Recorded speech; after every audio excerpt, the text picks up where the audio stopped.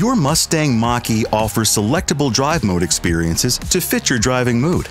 Let me show you.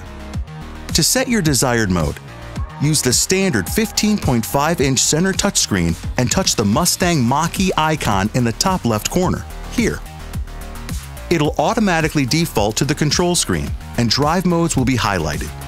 From here, you can select Engage, where the ambient lighting is set to soft blue, and you'll enjoy a balance of excitement, comfort, and convenience, with in-vehicle sounds to enhance the experience.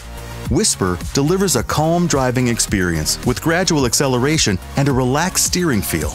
The interior sound is turned off and the ambient lighting is blue.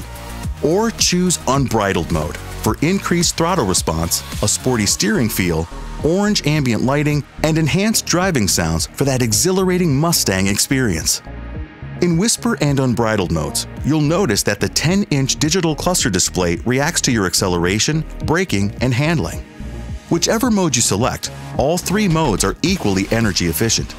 You can also choose the one-pedal driving feature, which allows you to control vehicle speed with the accelerator pedal, and reduces the need to use the brake pedal to slow the vehicle down. Instead, the vehicle slows down as you lift your foot from the accelerator pedal. This is most useful in stop-and-go traffic.